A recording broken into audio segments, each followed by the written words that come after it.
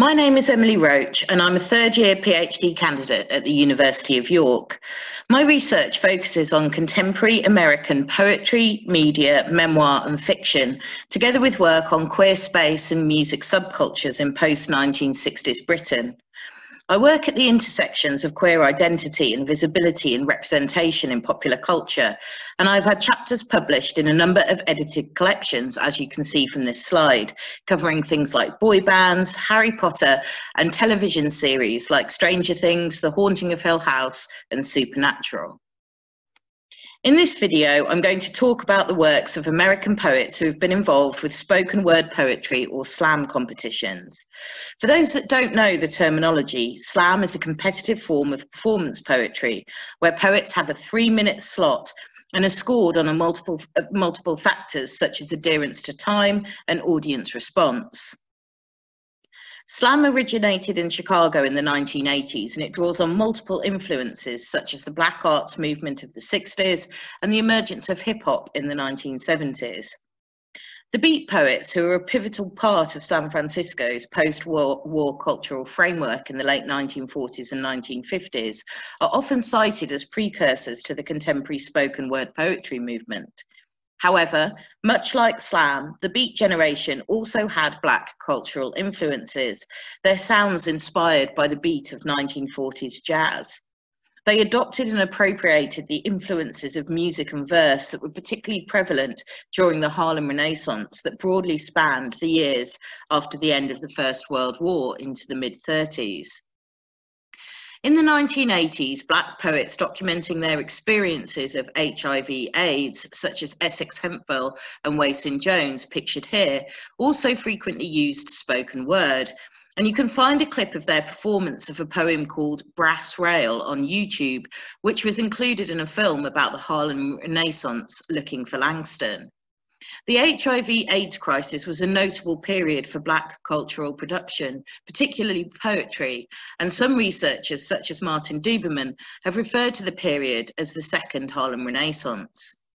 My brief overview of these movements is very simplistic, and they are not as interconnected as I've made them seem, but the point that is important to take away from this introduction is how Black music and poetry has been so influential on spoken word poetry as we know it today. As Javon Johnson notes in Killing Poetry, talking about the Harlem Renaissance, the Black arts movement, and hip-hop, these stages play particular roles in shaping cultural imaginaries as they pertain to contemporary Black performance poets. Their influence on spoken word in general is undisputed. By way of introduction to my thesis, my research explores spoken word poems by American transgender and gender non-conforming poets. Many of those poems are available on YouTube. I'm drawing on some of my research today to explore how the poets I will introduce you to speak to an America fraught with political tensions, a rolling back of minority group rights, deep racial divides, and systemic oppressions. Many of these poets directly confront key political issues such as the right to bear arms, bathroom bills, access to affordable healthcare, and so on. They also experience multiple oppressions due to their intersectional identities, and the works of these contemporary poets can tell us much about the life as an LGBTQIA person in America with Donald Trump as president. To set the stage, I'm going to start with poetry that responded to an act of significant violence against LGBTQIA people that took place in the months before Trump's election.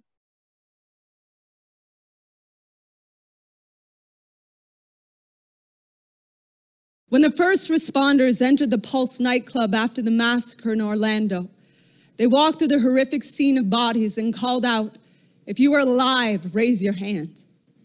I was sleeping in a hotel in the Midwest at the time, but I imagine in that exact moment, my hand twitched in my sleep, some unconscious part of me aware that I had a pulse, that I was alive.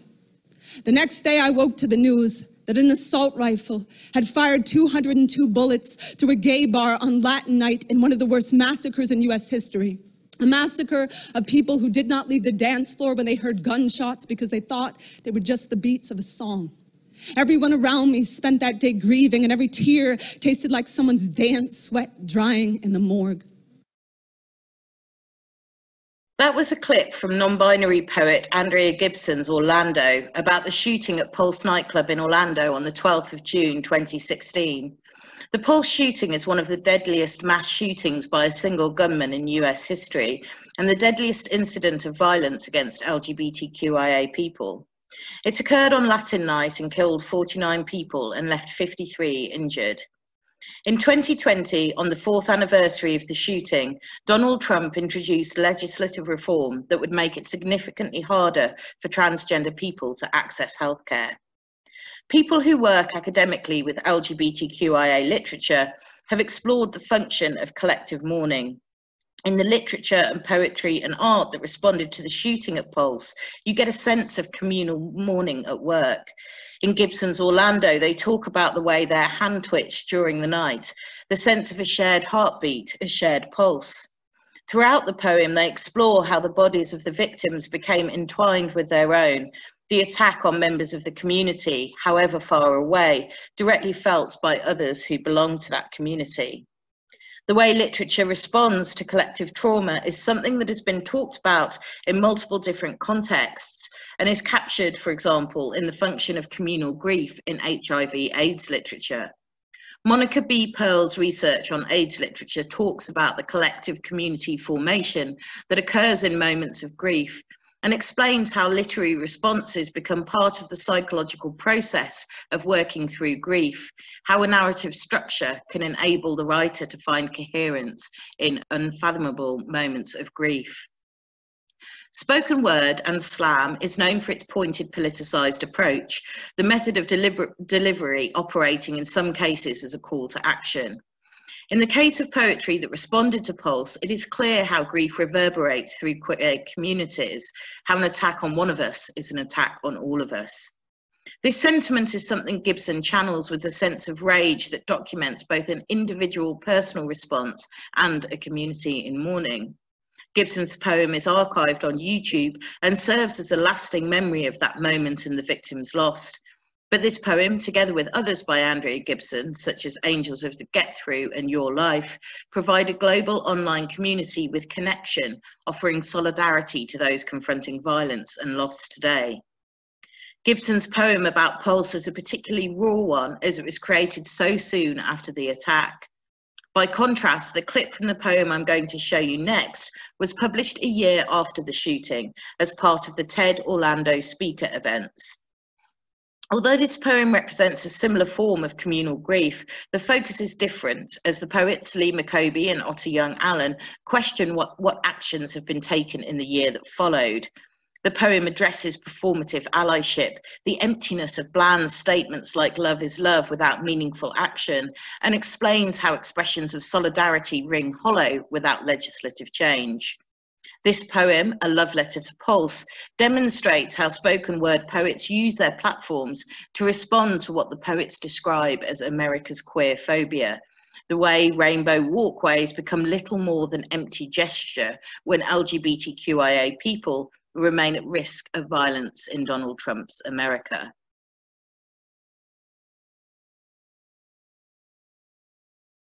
Orlando will never be over. It will always be a reminder that where we call home does not keep us safe, and that support does not end with a rainbow pin and a Facebook filter. Safety for us means cis and straight people sacrificing comfort, means white queer people recognizing our privilege, means less wearing of allyship and more acting on it, means we remember that Pride began as a protest for all queer and trans people to be treated better, for all Black and brown people to exist in peace, and to recognize that 49 names will never again be spoken into living. And that is our responsibility to shoulder. To do better for next time. And next time is always right now. And so when you come for us too, you will look us in the eyes to recognize our humanity and to know that there are others just like us, waiting for their turn to turn a club into a queer statement, to color the world our shade of brave, and to dance forever and exist loudly even after the music ends. There is a link to watching that poem in its entirety with this video, and you will notice how little things progressed between the massacre at Pulse nightclub and the year that followed.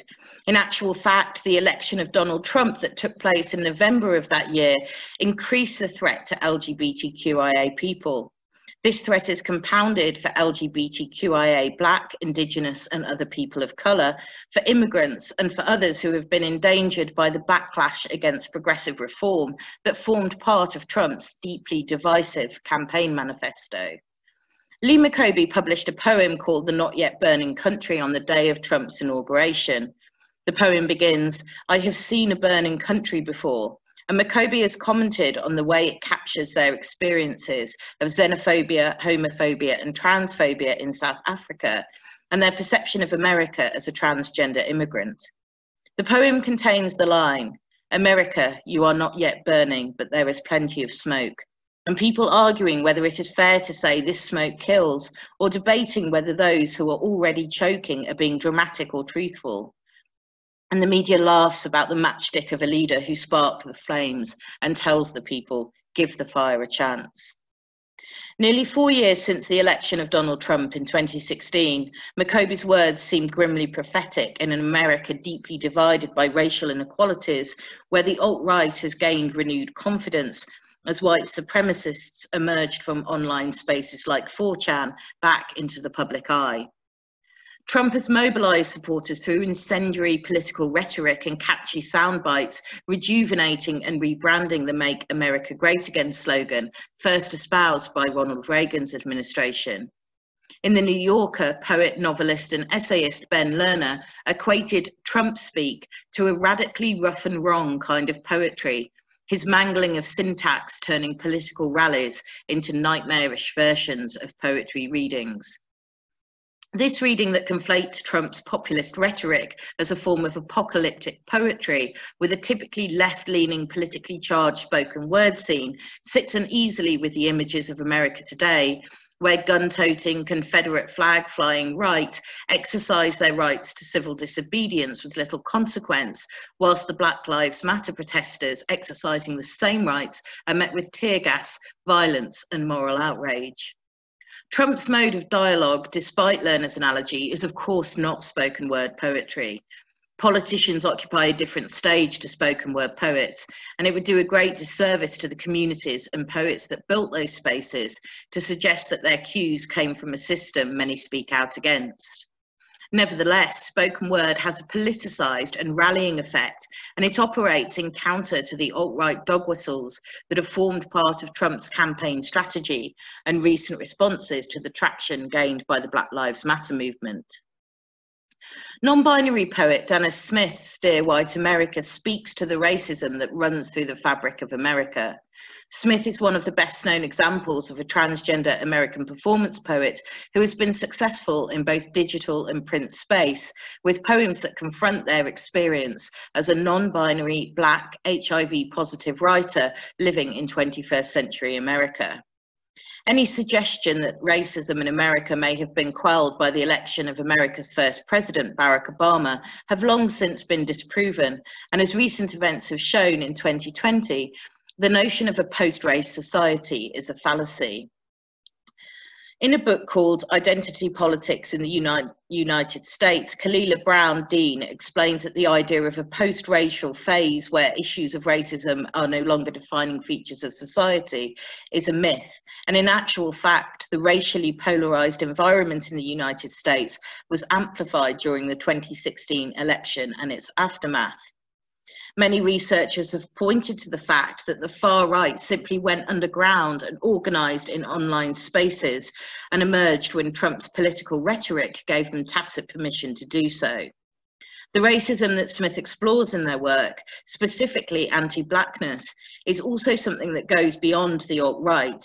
It is embedded in the entire American system, from socioeconomic status, access to healthcare, the legacy of redlining and racial segregation in residential areas, to state-sanctioned violence and the disproportionate rates at which Black people are imprisoned.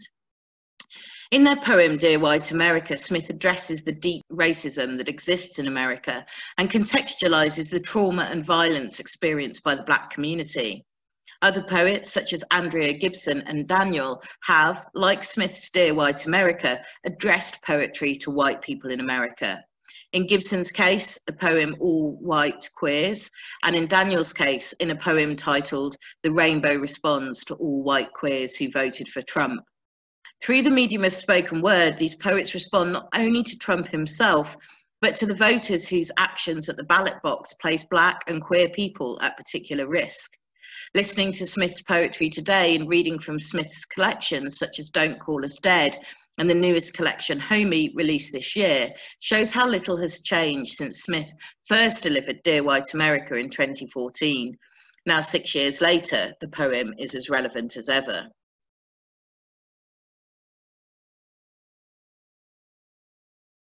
Cause you put an asterisk next to my sister's gorgeous face. Call her pretty for a Black girl, cause Black girls go missing without a whisper of where. Cause there are no Amber Alerts for amber skinned girls, because Jordan boomed and Emmett whistled and Huey P spoke it and Martin preached it, because Black boys have always been too loud to live, because it's taken my father's time, my mother's time, my uncle's time, my aunt's time, my grandma's time, my grandpa's time, my niece's time, my nephew's time. How much time do you want for this progress? I've left Earth, and I won't stop until I find a place where my kin can be safe, until Black people ain't but people, the same color as the good, wet earth, until that means something. Until then, I bid you well, I bid you war,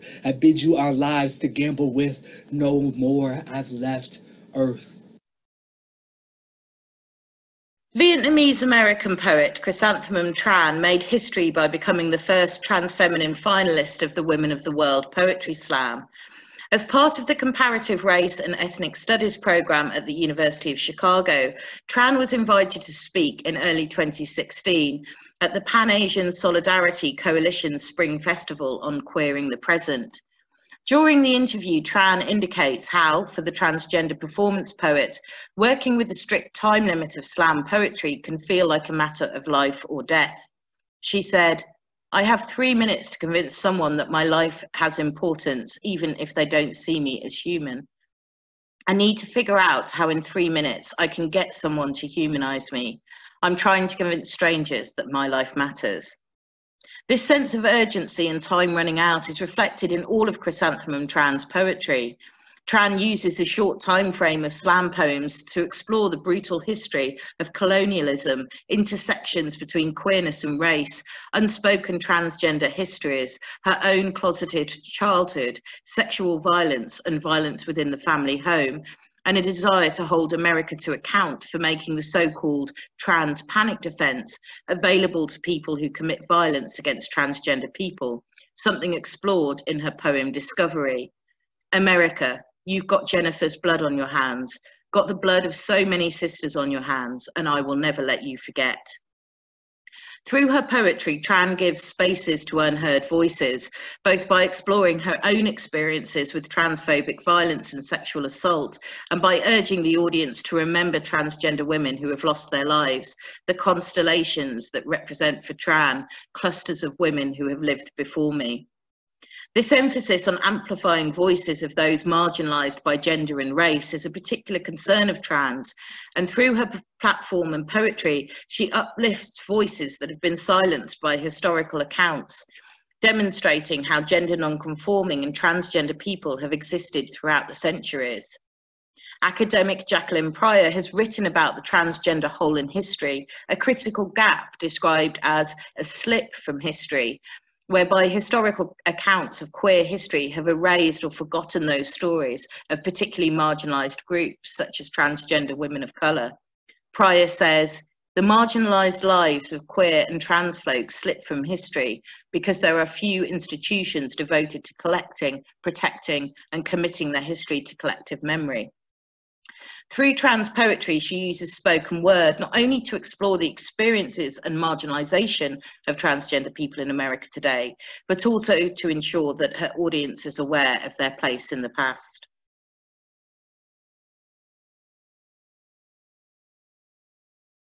Everything I learned about hating myself, I learned in classrooms.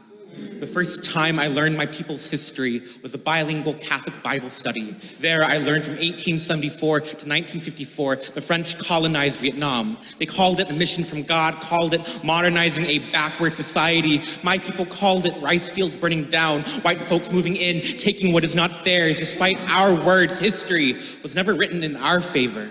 Now, French cognates stain the Vietnamese language. For example, the Vietnamese café is derived from the French le café, as in brown bodies bent over colonial cash crop, while our nimble fingers pick away. Or cine, derived from le cinéma, as in armed with cameras, they captured the jungles of these darker colonies, Haiti, Senegal, Cambodia, Vietnam, all our faces like wild animals.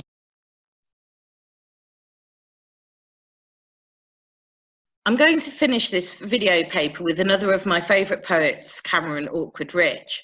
Since his beginnings on the college slam circuit, Cameron Awkward Rich has amassed a notable collection of published works.